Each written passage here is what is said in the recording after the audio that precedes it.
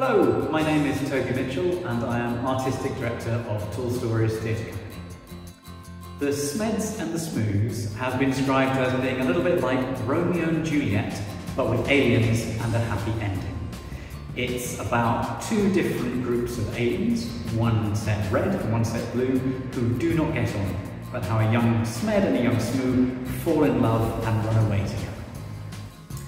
There are 4 actors in the Smeds and the Smoos. 2 of them play Grandfather Smed and Grandmother Smoo, and the other 2 play the young grandchildren and a variety of other aliens and characters. The set of the Smeds and the Smoos consists of lots of extraordinary pieces of equipment that depict the planet that they live on and the half a dozen other planets that they visit on their trip. The characters go to an array of different planets, from Vunjum to Lurgelstrop to all sorts of different places, and they meet a whole bunch of different alien races, most of which are portrayed by brilliant puppets. And relaxed performance. You'll find that we leave the house lights on at a low level throughout the whole show to provide comfort.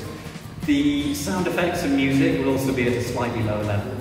People can come and go as they please, and there's generally just a very relaxed atmosphere that keeps everyone happy.